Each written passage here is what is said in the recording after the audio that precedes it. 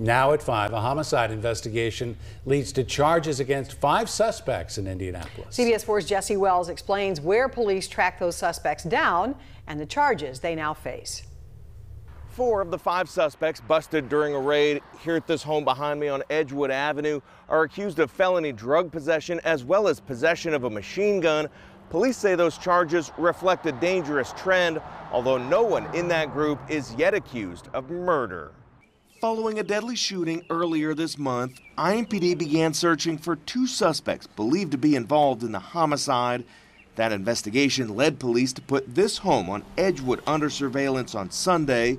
From there, police say 6 people, including the 2 main suspects, went to a gun show at the Stout Field National Guard Armory, and police detained all the men as they tried to leave. IMPD SWAT officers then raided the home on Edgewood, where they seized various drugs, including 10 pounds of fentanyl-laced pills, along with body armor, a half-dozen firearms, and several machine gun conversion devices.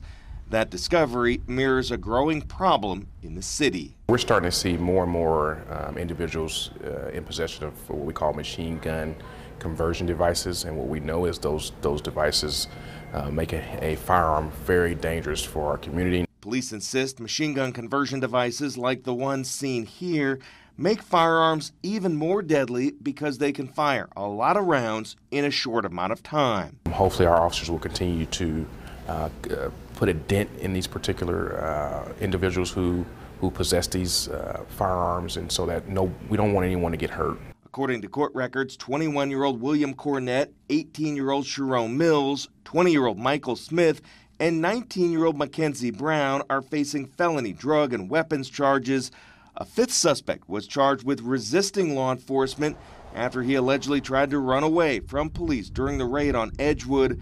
For now, the homicide investigation that sparked that raid officially remains unsolved. Finally, all 5 suspects have been released from jail as of this afternoon. The 4 suspects facing felony charges were given a $20,000 bond pending trial.